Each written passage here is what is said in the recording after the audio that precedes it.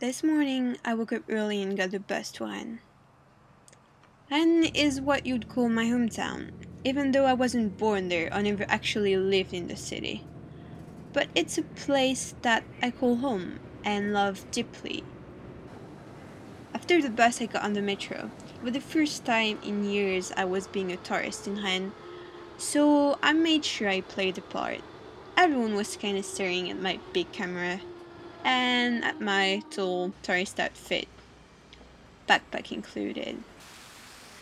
We're having two thoughts from places videos from the same place this week. I know, but I think they're going to be pretty different. To me, Rennes isn't just a place I've been, it's a place I've lived, and mostly a place that holds thousands of memories. I can't tell you who built the station, how old these beautiful buildings are.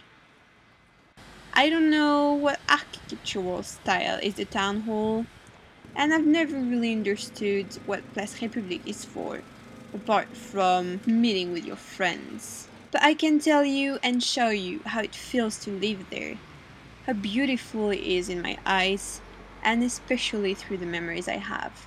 I can tell you about the signs they install on the ground to tell stories all over town.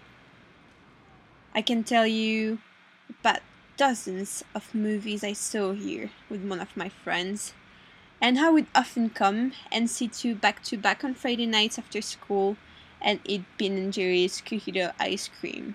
I can tell you about this bakery, the best in town, where we'd always come and get cookies after class. About sitting with friends on these benches after nights out.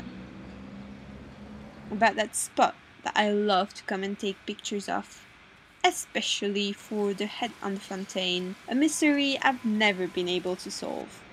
I can show you this spot where a really drunk friend lie down and smashed a bowl of wine to the ground, a thing she found hilarious. And this spot where I sat with Nicole only a few days ago. As I sat to eat my well-deserved breakfast, I remembered how eager I was to leave Rennes. I complained about how small it was, how I knew it by heart. I wanted something more. But now that I'm gone, I miss it. Rennes is a beautiful city. There's always people around, and contrary to what I believed, there's always something new to discover. There's more to it than the bars I know, the streets I've strolled in, or gotten really drunk in, and the restaurants I've been to.